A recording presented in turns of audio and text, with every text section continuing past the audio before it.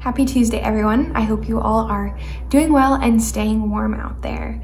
In today's gospel, Jesus compares the kingdom of God to a mustard seed that is planted and grows into becoming a dwelling place. And I read a really beautiful poem that reflects on each of us as the garden where that seed is planted. And I really wanted to share that with all of you. So I'll go ahead and read it. The poem is titled Planted, and it's by Rita Simmons. This morning I left Mass with Christ so new within me. The young yellow trees stood taller as I walked by.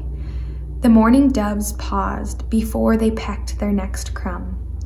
The blue sky extended an open invitation. Small children with big backpacks held hands and laughed.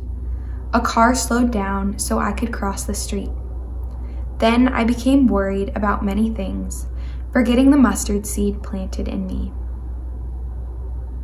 I just love how the author points out these stunningly simple details that are going on around her.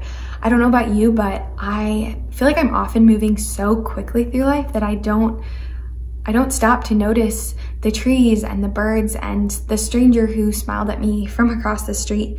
And like she mentions in the poem, our worries tend to be one of the first things to occupy our mind. We become so focused on fixing or controlling, becoming distracted by many things. But in this poem today, we're reminded to just let go and slow down and simply listen and look at and just observe the world around us. This is the fruit of the seed of Christ in us. And so let's nurture that seed so that we may always attend to what is good, true, and beautiful in our lives.